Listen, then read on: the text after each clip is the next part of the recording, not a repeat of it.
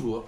இந்த காணொளியில பிரான்ஸ் நாட்டில் அகதி அந்தஸ்து பெற்றோ அல்லது இந்த வேலை மூலமாக இமிகிரேஷன் முறையில் இங்கே வதிவிட அட்டையை பெற்று வாழ்ந்து கொண்டிருப்பவர்கள் அல்லது தங்களுக்கு ஏதாவது நோய் என்ற காரணத்தை காட்டி அதற்காக இங்கே வாழுகின்ற வதிவிட அட்டையை பெற்றவர்கள் அல்லது ஏற்கனவே திருமணமாகி விவாகரத்தாகி மறு திருமணம் செய்தவர்கள், இவர்கள் தங்களுடைய குடும்பத்தை, சொந்த நாட்டில் வாழுகின்ற குடும்பத்தை, அதாவது மனைவி மற்றும் பிள்ளைகள் இருந்தால் பிள்ளைகளையும் சேர்த்து இங்கே பிரான்சுக்கு அழைப்பதற்கு என்னென்ன நடைமுறைகள் இருக்கின்றது என்பதை பற்றி நாம் பார்க்க போகின்றோம்.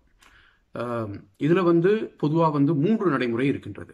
ஒன்று ரேயூனிஃபிகேஷன் ஃபேமிலியல், இரண்டாவது ரெக்ரூப்மெண்ட் ஃபேமிலியல், மூன்றாவது இங்கே பிரெஞ்சு நேஷனாலிட்டி எடுத்தவர்கள் பிறகு அவர்கள் சொந்த நாட்டுக்கு சென்று திருமணம் செய்து பிறகு அவருடைய மனைவியை இங்கே அழைப்பது. ஆகவே இந்த 3 முறைகள் இருக்கின்றது.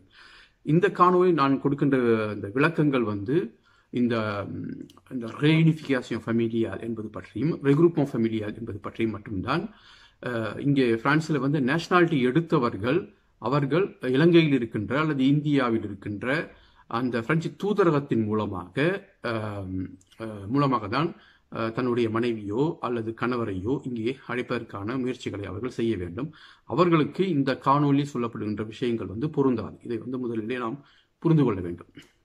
அடுத்ததாக ரேயூனிஃபிகேஷன் ஃபேமிலியல் என்பது யாருக்கு பொருந்தும் என்று பார்க்கும்பொழுது, அதாவது சொந்த நாட்டிலே ஏற்கனவே திருமணமாகி பிறகு பிரான்சுக்கு அகதி அந்தஸ்து பெற்றவர்கள்.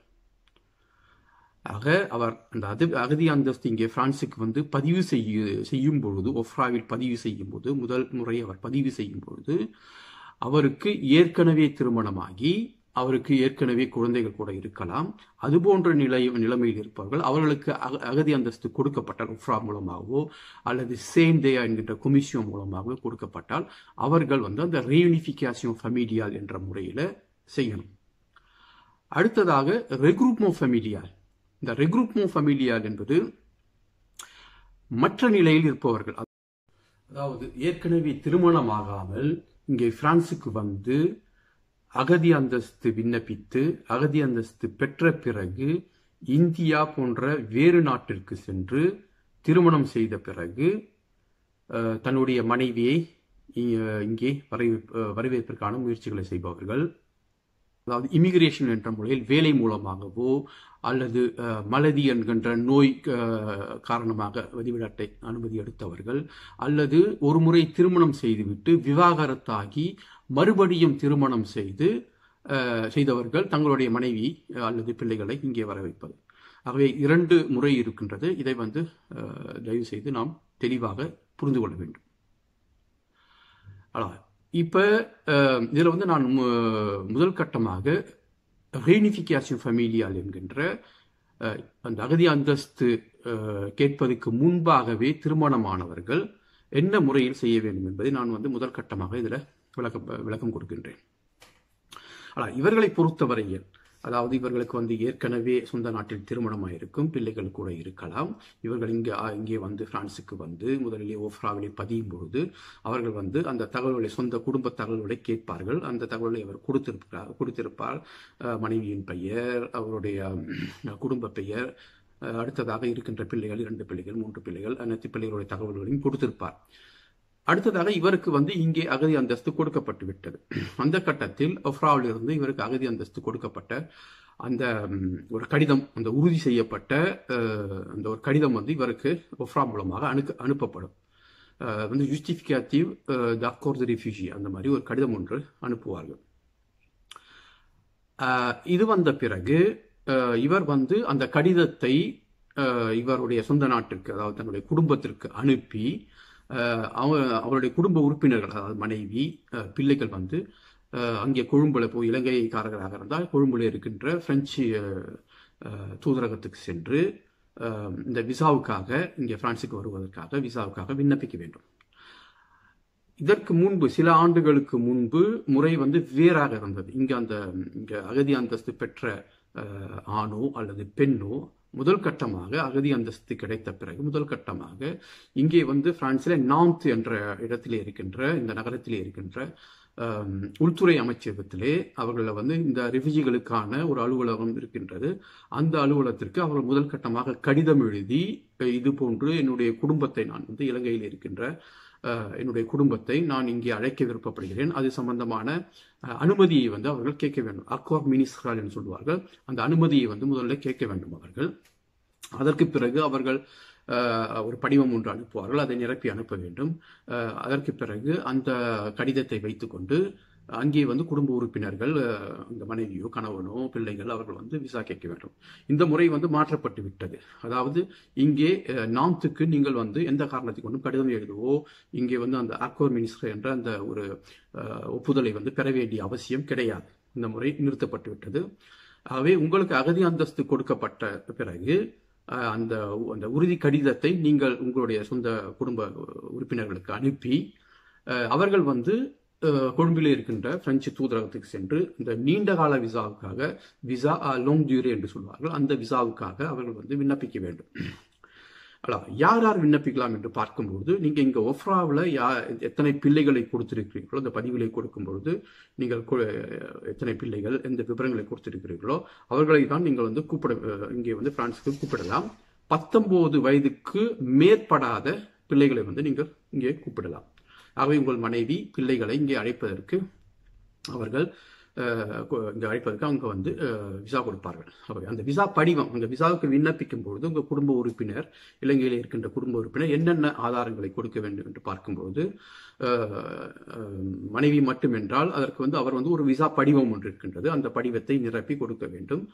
பிள்ளைகளும் இருந்தால் ஒவ்வொரு பிள்ளைக்கும் தனித்தனியாக படிவம் நிரப்பி கொடுக்க வேண்டும்.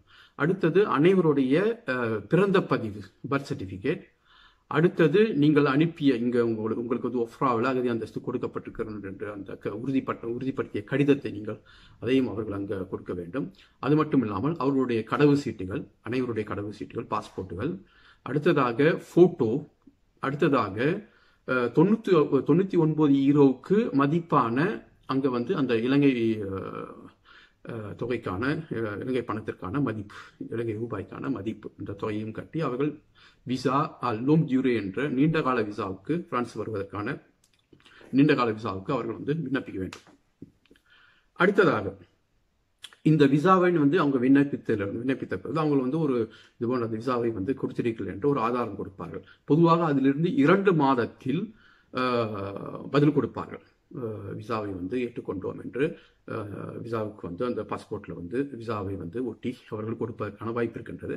ஆனால் காலதாமதமும் கூட ஆகலாம்.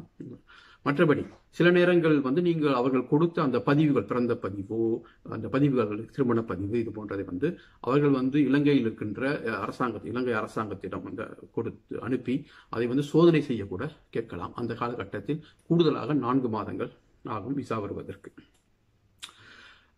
இந்த விசா கொடுக்கப்பட்ட பிறகு உங்களுடைய குடும்பம் வந்து இங்க பிரான்சுக்கு வரலாம்.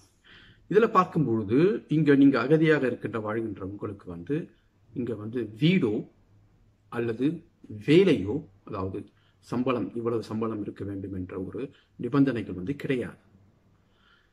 ஆனால் உங்களுக்கு வீடும் இல்லாமல் வேலையும் இல்லாமல் நீங்கள் வந்து உங்க குடும்பத்தை இங்க வந்து அழைத்து வந்து சிரமப்படுகின்ற ஒரு சூழல் வரும். ஆகவே இந்த முறையில் நீங்கள் அந்த ரீயூனிஃபிகேஷன், குடும்ப இணைப்பு செய்வதற்கு அந்த முயற்சிகள் செய்த காலகட்டத்தில் அவர்களுக்கு அங்கே விசா கொடுப்பதற்கான வாய்ப்பு வருகின்ற காலத்தில் இங்கே அவசியமாக நீங்கள் வீடு எடுத்து அவர்களை சரியான முறையில் இங்கே வரவேற்கின்ற ஒரு நிலையை வந்து நீங்க உருவாக்க வேண்டும். அடுத்ததாக வேலையை பொறுத்தவரையில் உங்களுக்கு வேலை இருந்தால்தான் நீங்கள் வாடகை கட்டி வருகின்ற குடும்பத்தை வந்து சரியான முறையில் நீங்கள் பராமரிக்கவும் முடியும். உங்களுக்கு ஒரு சிலர் வந்து சில அறிவுரைகளை சொல்லலாம். இல்லை, அவங்க இங்கே வந்த பிறகு அல்லது அவங்க வந்து ஏர்போர்ட்டில் வந்து இறங்கின உடனே நீங்கள் வந்து 115க்கு ஃபோன் பண்ணீங்கன்னா உங்களுக்கு வீடு கொடுப்பாங்க. அல்லது வந்து இங்கே வந்த பிறகு நீங்கள் வந்து அசிஸ்டன்ட் சோசியல் அவங்ககிட்ட போனீங்கன்னா உங்களுக்கு வீடு கொடுப்பாங்க. இந்த மாதிரி அறிவுரைகளை சொல்லுவாங்க. தயவு செய்து அந்த அறிவுரைகளை கேட்காதீர்கள். அது போன்ற நிலைமைகள் வந்து இப்ப இன்றைய தேதியில பிரான்ஸ்ல கிடையாது. அது போன்ற சூழல்கள்லாம் முன்பு 10 ஆண்டுகளுக்கு முன்பு 20 ஆண்டுகளுக்கு முன்பெல்லாம் இருந்தது. இப்போ வந்து அந்த மாதிரி சூழல் கிடையாது. நீங்கள் 115க்கு ஃபோன் பண்ணாலும் சரி, அசிஸ்டன்ட் சோசியல் கிட்ட போனாலும் உங்களுக்கு வந்து உடனடியாகலாம் வீடுகள் கொடுக்க மாட்டார்கள். ஆகவே இந்த ரீயூனிஃபிகேஷன் என்ற முறையில் உங்களுக்கு வந்து வீடு இருக்க வேண்டும், வேலை இருக்க வேண்டும் என்ற ஒரு கட்டாயம் இல்லை என்றாலும் நீங்கள் வந்து உங்கள் குடும்ப உறுப்பினர்களை நீங்கள் சுமூகமான சிறப்பான ஒரு சூழலில் நீங்கள் வரவேற்பதற்கு, இங்கே பிரான்சுக்குள்ள அவர்களை வரவேற்பதற்கு உங்களுடைய பிள்ளைகள் வந்து ஒரு அமைதியான முறையில் இங்கே வந்து வாழ்ந்து பள்ளிக்கூடம் சேர்ந்து படிப்பதற்கு செய்வதற்கு நீங்கள் தயவு செய்து வீடு அவசியம். அதே போல் உங்களுக்கு ஒரு வேலையும் அவசியம். அடுத்த கட்டமாக இங்கே அவர்கள் வந்த பிறகு இங்கே பதிவுகளை அவர்கள் வந்து செய்யலாம். இது வந்து முதல் கட்டமாக இந்த ரீயூனிஃபிகேஷன் என்ற முறையில் ஏற்கனவே திருமணமாகி சொந்த நாட்டில் திருமணமாகி இங்கே பிரான்சுக்கு வந்து அகதி அந்தஸ்து பெற்றோர்களுக்கான வழிமுறை இது. மற்றபடி நீங்கள் வந்து ஈல் து பிரான்ஸ்ல வசிப்பதாக இருந்தால் இங்கே வந்து வீடு எடுப்பது வந்து மிக சிரமமாக இருக்கும். இது வந்து அனைவருக்குமே தெரியும். அந்த சூழலில் நீங்கள் பாரி அதை சுற்றி இருக்கின்ற மாவட்டங்களை விட்டுவிட்டு நீண்ட தூர மாவட்டங்களுக்கு கூட அங்கே கூட செல்லலாம். அங்கே சென்றால் மிக எளிமையாக வீடு கிடைக்கும். ஆனால் வேலை கிடைப்பதற்கு கொஞ்சம் சிரமப்பட வேண்டியிருக்கும். இருந்தாலும் உங்கள் குடும்பத்தை வந்து நீங்கள் சுமூகமான நல்ல ஒரு சூழலில் வந்து வரவேற்பதற்கு நீங்கள் வேறு மாவட்டத்திற்கு சென்று வேறு மாநிலத்துக்கு சென்று கூட நீங்கள் வீடுகளை தேடி அவர்களை வந்து வரவேற்பதற்கான வழிகளை செய்யலாம்.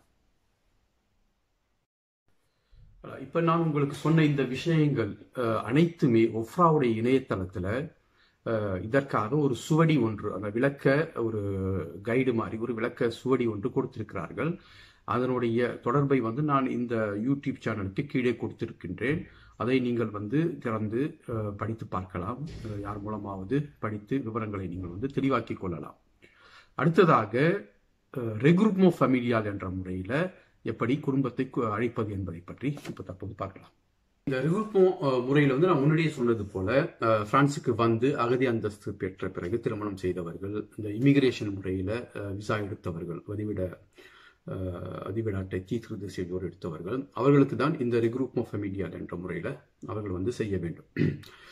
இதில் பார்த்தீங்கன்னா அடிப்படை நிபந்தனைகள், அடிப்படை தேவைகள் என்று பார்க்கும்போது இதுபோன்று அந்த விண்ணப்பம் செய்பவர் வந்து பிரான்ஸில் அவர் விசா எடுத்து, அதாவது அந்த வதிவிட அட்டையோட குறைந்தபட்சம் 18 மாதங்கள் அவர் வாழ்ந்திருக்க வேண்டும். இது வந்து ஒரு மிக முக்கியமான அடிப்படை விஷயம். அதாவது விசா எடுத்து 18 மாதங்கள் ஆயிருக்க வேண்டும். இதற்கு முன்பு அவர் பிரான்ஸில் வந்து அந்த வதிவிட அனுமதி இல்லாமல் அவர் வாழ்ந்திருக்கலாம்.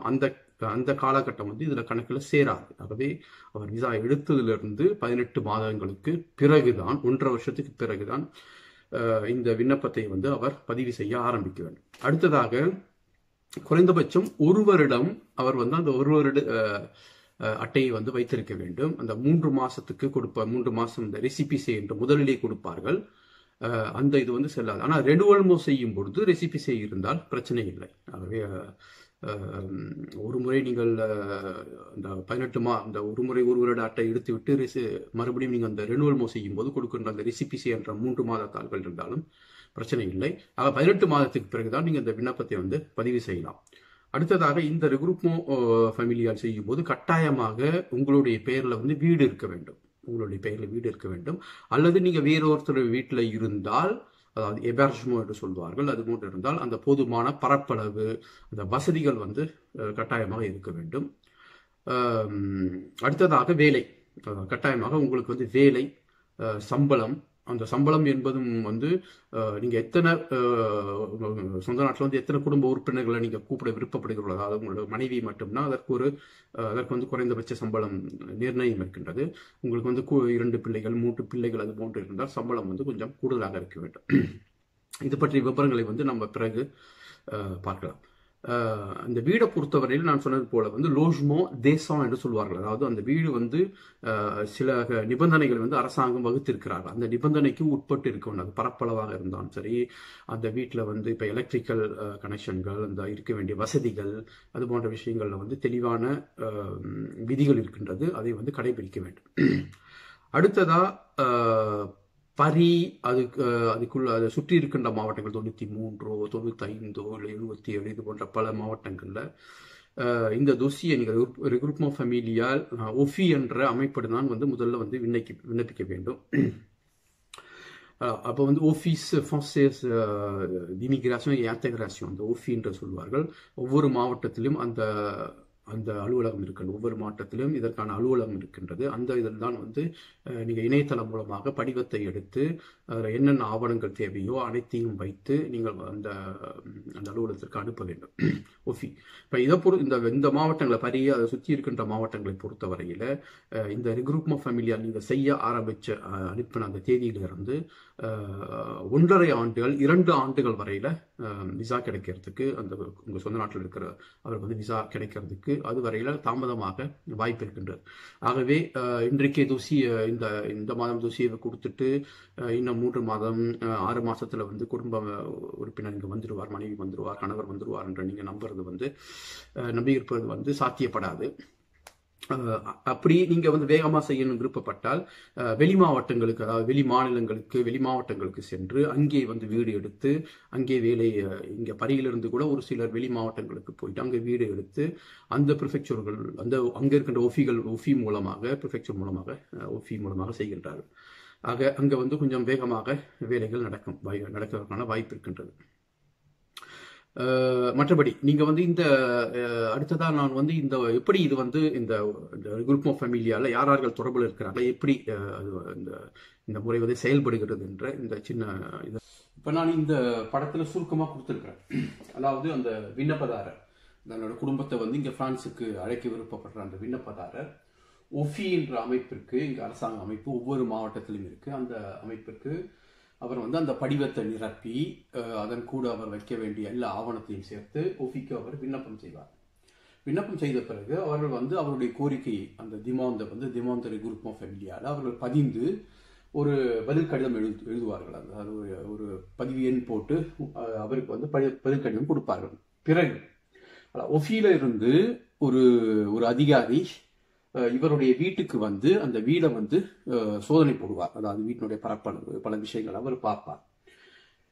ஆகவே அவர் அனுப்பின ஆவணங்கள், வீட்டு பரப்பளவு இதெல்லாம் சரியாக இருந்தால் ஒஃபி என்ன பண்ணோம்னா இவருடைய அந்த கோரிக்கை, அந்த ஆவணங்களை அந்த மாவட்ட ப்ரிஃபெக்சருக்கு அனுப்பிவிடும். அதற்கு பிறகு ப்ரிஃபெக்சூர்ல அவர்கள் மறுபடியும் இவர் மேல ஏதாவது குற்றங்கள், இவர் மேல ஏதாவது பிரச்சனைகள் அது போன்று இருக்குதான்றது எல்லாத்தையும் சோதனை செய்துவிட்டு, இவருடைய வருமானம் சரியா இருக்கா எல்லாத்தையும் சோதனை செய்துவிட்டு ப்ரிஃபெக்சூர் இவருக்கு அந்த விண்ணப்பதாரருக்கு முடிவு கொடுப்பார்கள். நாங்கள் உங்களுக்கு, அதாவது நீங்கள் உங்க குடும்ப உறுப்பினர்களுக்கு நீங்க கேட்ட அந்த ரெக்ரூட்மெண்ட் ஃபேமிலியாருக்காக நாங்கள் அவி ஃபேவரபிள், நாங்கள் அதை ஏற்றுக்கொள்கிறோம், உங்களுக்கு அதுக்கு நாங்கள் அந்த உரிமையை கொடுக்கின்றோம் சொல்லி ஒரு கடிதம் கொடுப்பார்கள். இவருக்கு திரும்ப மறுபடியும் விண்ணப்பதாரருக்கு அனுப்புவார்கள். இந்த இடைவெளியில விண்ணப்பதாரருடைய குடும்பம், அதாவது சொந்த நாட்டில் இருக்கின்ற குடும்பம் பிரெஞ்சு தூதரகத்தை தொடர்பு கொண்டு அங்க அவர்கள் விசாவுக்காக விண்ணப்பிக்க வேண்டும். எப்ப விண்ணப்பிக்க வேண்டும்னா பொதுவாக ஒஃபியில இந்த துசியை கொடுத்த பிறகு, அவர்கள் பதிவு செய்த பிறகு ஒஃபியில இருந்து இங்க அந்த நாட்டில் இருக்கிற பிரெஞ்சு தூதரகத்துக்கு தாமாகவே அந்த செய்தி அனுப்பப்படும். பலருக்கு இந்த தூதரகத்துல இருந்து போன் பண்ணி, அந்த குடும்ப உறுப்பினருக்கு போன் பண்ணி நீங்க விசாவுக்கு பதிவு பண்ண வாங்கன்னு சொல்லுவார்கள். அந்த கட்டத்துல போயிட்டு பதிவு செய்ய வேண்டும். இது பதிவு செய்த பிறகு அவர்கள் காத்திருக்க வேண்டும். இந்த ப்ரிஃபெக்சூர்ல இறுதி முடிவு வரையில அவர்கள் காத்திருக்க வேண்டும். இந்த இறுதி முடிவு வந்த பிறகுதான் இங்க விசா கொடுப்பார்கள். இந்த இறுதி முடிவு வராத வரையில் இங்க சொந்த நாட்டுல பிரெஞ்சு எம்பசியில, பிரெஞ்சு தூதரகத்துல விசா கொடுக்க மாட்டார்கள். நான் முன்பே சொல்லியிருந்தேன், அதாவது இந்த ரெக்ரூட்மெண்ட் ஃபேமிலியா செய்யும் போது அதற்கு 2 விஷயங்கள் கட்டாயமாக தேவை. ஒன்று வீடு மற்றும் சம்பளம். இப்ப வீட்டை பொறுத்தவரையில நீங்கள் அந்த வாடகைக்கு எடுக்கின்ற வீடு அல்லது சொந்தமாக வாங்கியிருந்தால் கூட அந்த வீட்டினுடைய பரப்பளவு அது மற்றும் அந்த வீட்டினுடைய நிலைமை, அந்த வீட்டு அப்பார்ட்மெண்ட்டோ அல்லது வேற பபியோ எதுவாக இருந்தாலும் அதோட நிலைமை சுத்தமான வீடாக இருக்க வேண்டும். இப்ப பரப்பளவை பொறுத்தவரையில் நீங்கள் உங்களுடைய மனைவி மட்டும்தான் நான் சொந்த நாட்டில் இருக்கின்றார், அவரை நீங்கள் அழைக்க வேண்டும். ஆகவே நீங்களும் மனைவியும் சேர்த்தால் 2 பேர். இது போன்ற 2 பேர் இருப்பவர்களுக்கு வந்து குறைந்தபட்சமாக பரி அது மற்றும் அதை சுற்றி இருக்கின்ற மாவட்டங்களிலே பல நகரங்களிலே வந்து 2 பேருக்கு 22 சதுர மீட்டர் சதுர மீட்டர் பரப்பளவு குறைந்தபட்சம் இருக்க வேண்டும். அதே போல 3 பேர், அதாவது உங்களுக்கு வந்து மனைவியும் அல்லது கணவரும் ஒரு பிள்ளையும் அந்த மாதிரி, அல்லது மனைவி ஒரு பிள்ளை, அது போன்று நீங்கள் மொத்தமாக உங்கள் குடும்ப எண்ணிக்கை வந்து 3 பேராக இருந்தால் குறைந்தபட்சமாக 32 சதுர மீட்டர் பரப்பளவு குறைந்தபட்சமாக இருக்க வேண்டும். 4 பேராக இருந்தால் 42 சதுர மீட்டர் இருக்க வேண்டும். இப்ப இந்த பரப்பளவை பொறுத்தவரையில் அரசாங்கம் என்ன செய்திருக்கிறார், இது வந்து 3 பிரிவுகளாக பிரித்திருக்கிறார்கள். அதாவது நகரங்களை வைத்து அந்த இது வந்து ஆர்பிஸ் B1 B2 C என்று அந்த நகரங்களை கிராமங்களை வந்து அவர்கள் 3 வகைப்படுத்திருக்கிறார்கள். ஆக நீங்க வந்து எந்த நகரத்துல உங்களுடைய வீடு எடுக்கிறீர்களோ அந்த நகரத்துக்கு ஏற்றார் போலதான் இந்த பரப்பளவு வந்து நிர்ணயிக்கப்படும். இது சம்பந்தமான விளக்கங்களை நீங்கள் பார்ப்பதற்கு வந்து இந்த வீடியோக்கு கீழே இருக்கின்ற அந்த லிங்க்ல போயிட்டு நீங்கள் எவ்வளவு உங்களுக்கு உங்களுடைய வீடு வந்து குறைந்தபட்ச பரப்பளவு இருக்கணுன்றதை நீங்க வந்து தெரிந்து கொள்ளலாம். மற்றபடி இன்னொரு விஷயம் கூட, நீங்க வந்து இது அதுல வந்து உங்களுக்கு 22, இப்ப நீங்களும் மனைவியும் இருக்க போகிறீர்கள். அப்ப 22 மெட்கரை வீடு பரப்பளவு இருந்தால் போதும் என்று குறிப்பிட்டிருந்தால் நீங்கள் வந்து சரியா 22, 23 அது போன்று எடுக்கக்கூடாது. ஏனென்றால் உங்களுடைய அந்த அந்த வீட்டு கோண்ட்ராவில் உங்களுக்கு அந்த வீடு கொடுத்தவர் வந்து அந்த ப்ரோப்ரியேட்டர் அவர் வந்து அது அளந்து பிறகு அதுக்கு முன்னாடி அவர் அந்த வீடை வாங்கும்பொழுதோ ஒரு கட்டத்தில் வந்து ஒரு நிறுவனத்தால் அளக்கப்பட்ட அந்த சதுர மீட்டர் அவரை சரியாக போட்டால் பிரச்சனை இல்லை. மற்றபடி அவராகவே அவருடைய இஷ்டத்துக்கு ஒரு பரப்பளவை போட்டிருக்கலாம். இந்த வீடு வந்து 30 மெட்கரை என்று சாதாரணமாக சொல்லுவார்கள், ஆனால் அதை வந்து அளந்திருக்க மாட்டார்கள். அது போன்று அவர் 30 மெட்கரை என்று உங்களுடைய வீட்டு ஒப்பந்தத்தில் போட்டு கொடுத்தால் கூட நீங்கள் வந்து அது 30 மெட்கரை இருக்கிறதா என்பதை வந்து உறுதி செய்ய வேண்டும். அதனால்தான் நான் சொல்கின்றேன், நீங்கள் வந்து அது போன்று அந்த 22 மெட்கரை உங்களுக்கு குறைந்தபட்சம் இருக்க வேண்டும் என்ற நிர்ணயம் இருந்தால் நீங்கள் வந்து கூடுதலாக 5 அல்லது 10 மெட்கரை கூடுதலாக இருப்பது போலதான் நீங்கள் வீடுகள் பார்க்க வேண்டும். அல்லது நீங்களாகவே ஒரு நிறுவனத்தை அழைத்து அதற்கென்று அளப்பதற்கென்று நிறுவனங்கள் இருக்கின்றன, அதை அழைத்து நீங்கள் சோதனை செய்து பார்த்துக் கொள்ளலாம். ஏனென்றால் இந்த வீடு வந்து பார்ப்பதற்காக வருகின்ற அந்த ஒஃபியோடைய அதிகாரி அவர் வந்து அந்த வீடை வந்து அளப்பார். அவர் ஒரு லேசர் மூலமாக அளப்பதற்காகவோ அல்லது ஒரு மீட்டர் கொண்டு வருவார். அதை வைத்து அவர் அளப்பார். ஆகவே அவர் அளக்கும் போது, அவர் துல்லியமாக அளக்கும் போது அதில் வருகின்ற அந்த பரப்பளவும் நீங்கள் நினைத்து கொண்டிருக்கிற பரப்பும் வந்து சரியாக இருக்க வேண்டும். அதில் வந்து எச்சரிக்கையாக நீங்கள் இருக்க வேண்டும். இது முதல் விஷயம். 2வது விஷயம், உங்களுக்கு வந்து வீட்டு வாடகை பாக்கிகள் எதுவுமே இருக்கக்கூடாது. நீங்கள் வாடகை வந்து கட்டாமல் 1 மாதம் 2 மாதம் என்று ஏதாவது வாடகை பாக்கி இருந்தால் அதையும் வந்து ஒழுங்கு செய்துவிட்டு தான் இந்த ஒஃபிக்கு வந்து நீங்கள் விண்ணப்பத்தை செய்ய வேண்டும்.